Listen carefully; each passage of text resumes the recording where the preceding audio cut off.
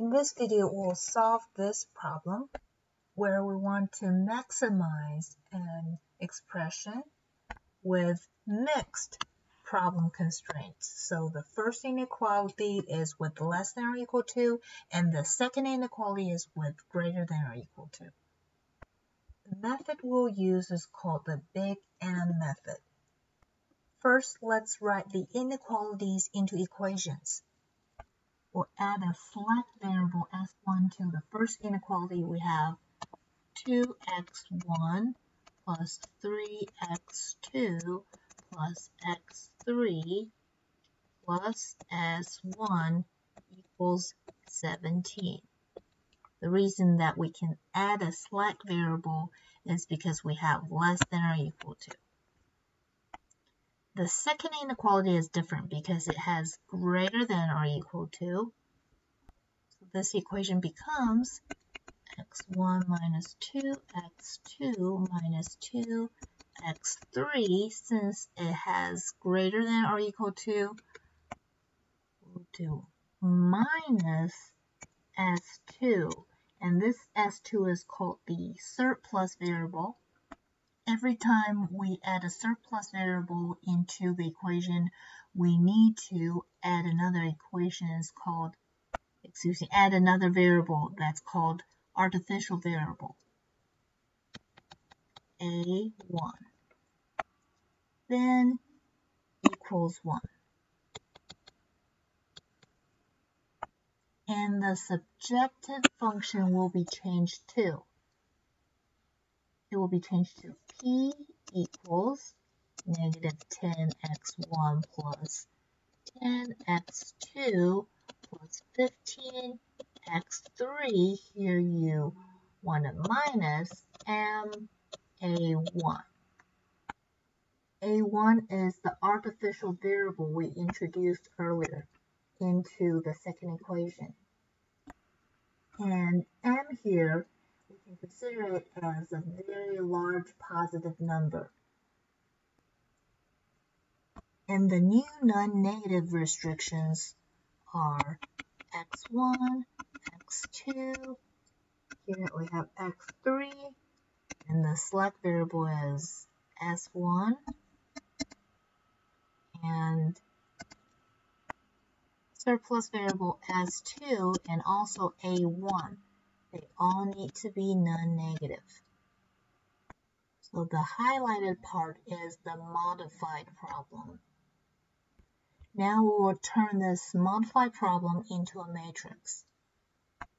The variables we have are x1, x2, x3, then we have s1, s2, a1, and p, and then don't forget this is an augmented matrix.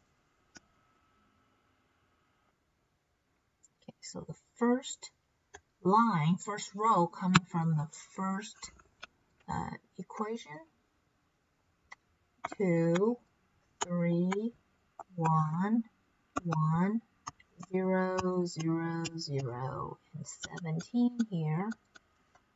Okay. And second row is 1, negative 2, negative 2, 0, negative 1, 1, 0, 1. Third row, the third row is the row with p in it. So you will have to change this equation with all the variables on one side. So moving all these terms to the left side, you have 10x1 plus minus 10x2 minus 15x3 plus a1 plus p equals 0. So let's write the last row as 10, negative 10, negative 15, and 0, 0, m1, 0. Now what we want to do is turn the m in the bottom row under the column of all your artificial variables into 0. So here we only have one artificial variable, which is a1. So we want to perform a row operation and turn that m into 0. So what we'll do is multiply negative m to R2 and add it to R3 and make it the new R3. So here we have the first two rows do not change, we only change the third row. Negative m times R2. So negative m first times 1, we have negative m plus 10, negative m plus 10. Now, negative m times negative 2 is 2m plus negative 10 is 2m minus 10. Now, negative m times negative 2 is 2m plus negative 15 is 2m minus 15. Now, next, negative m times 0 is 0 plus 0, that's 0. Negative m times negative 1, that's m, plus 0, that's a m. And negative m times 1 is negative m, plus m is 0. And times 0 is 0, plus 1 is 1. Negative m times 1 is negative m, plus 0 is negative m. Now that we turn the bottom row of all the artificial variables into 0, here we only have 1, so we turn that into 0, we'll perform pivot operations to this matrix like what we did in the previous two sections.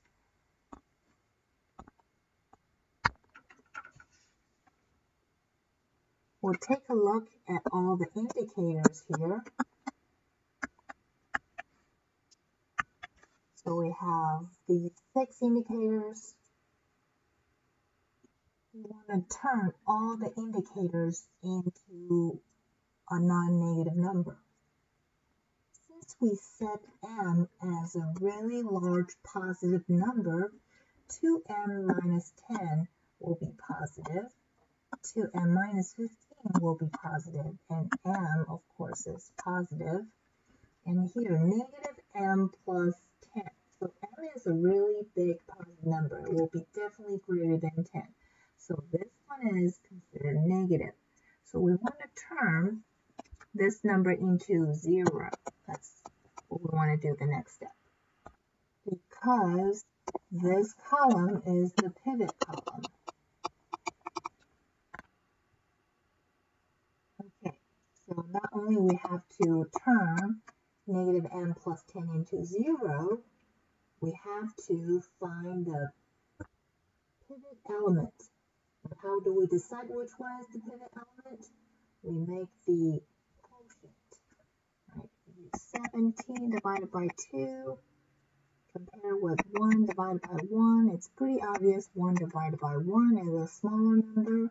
That makes this 1 the pivot element. Okay, so since that 1 is already 1, we don't have to turn it into 1.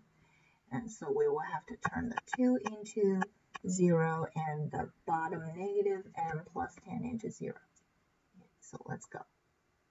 To turn the 2 into 0, I'm going to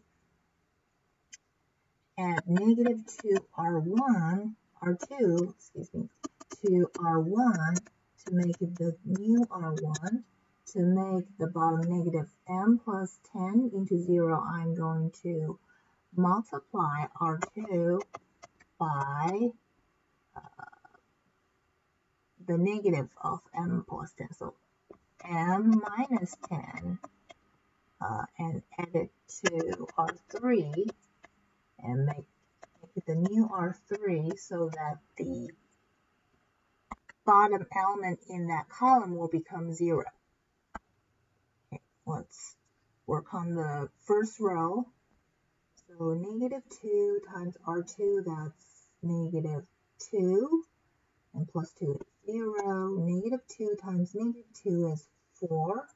4 plus 3 is 7. Negative 2 times negative 2 is 4, plus 1 is 5.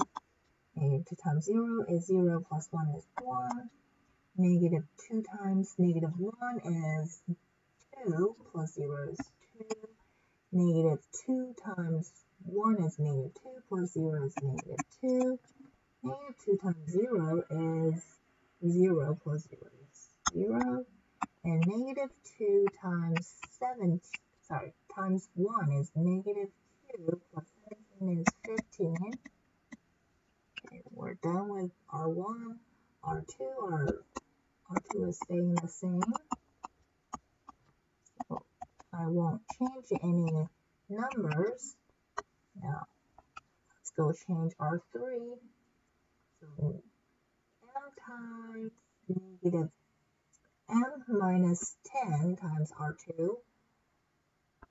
Okay, I'm going to write m minus 10 times R2 over here just to make my life easier. So m minus 10 times R2 times 1 is m minus 10 times negative 2 is negative 2m plus 20.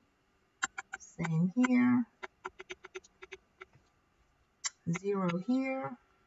And this is negative m plus 10. M minus 10. 0 and m minus 10 here. Okay, so now let's add m minus 10 times R2 to R3. Okay, so we have these two.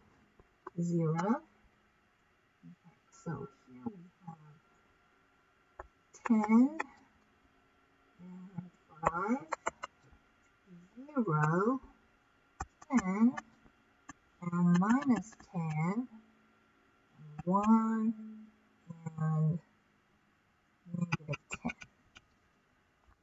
Now we check all the indicators again. So these are the indicators. They are all positive. We can see that the basic variables we have are x1 and s1 and p, and the rest variables are non-basic variables. That means their values are 0. So that means x2, x3, and a1, they're all zeros. I'm glad to see a1 is equal to 0 here, because if any artificial variable is not equal to 0, then we don't have an optimal solution. Since for this problem we only have one artificial variable, which is a1, and it is equal to 0, and we do have an optimal solution, which is the maximum p is negative 10. This happens when x1 is equal to 1 and s1 is equal to 15. And the rest variables are zeros. So our solution is maximum p is negative 10. It happens when x1 is 1, x2 is 0, and x3 is 0. And I hope this video is helpful, and I will see you in the next video.